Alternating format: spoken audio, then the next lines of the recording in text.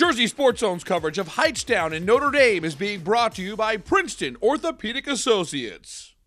Hightstown visiting Notre Dame. We picked this one up at the half, Rams leading it 20-0. Notre Dame coming out of the break fired up. Hightstown about to get the big gain when the ball comes loose, and Pat Jones is going to scoop this one up to let the Fighting Irish offense take over. Quarterback Robbie Bucher will make the most of the opportunity as he puts together a couple clutch third down conversions, first with this completion through the air.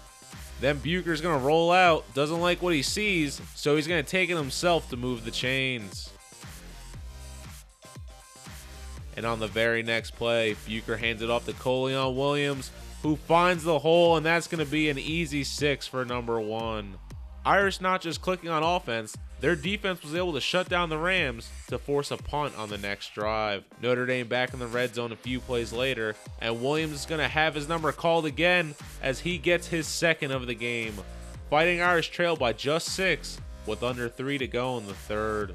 Hightstown trying to get their offense going, but Notre Dame staying strong on D to close out the quarter. Then in the fourth, Matt DeCristofaro is going to get the handoff, and he's going to blow past everyone as he has 6 waiting for him. Rams now lead it 26-14. Fighting Irish had a couple good fumble opportunities late in the game, but they were unable to come up with them. And there will be no comeback. Hightstown hangs on to wrap this one up. 26-14 is your final. The Rams end a 40-year drought against Notre Dame to keep their playoff hopes alive. Their next game should be interesting. They will take on the Ewing Blue Devils, who have the same record. Notre Dame drops to 2-6. Fighting Irish have one more game left on the schedule, and it should be a good one as they make the trip to Lenape to face the Indians.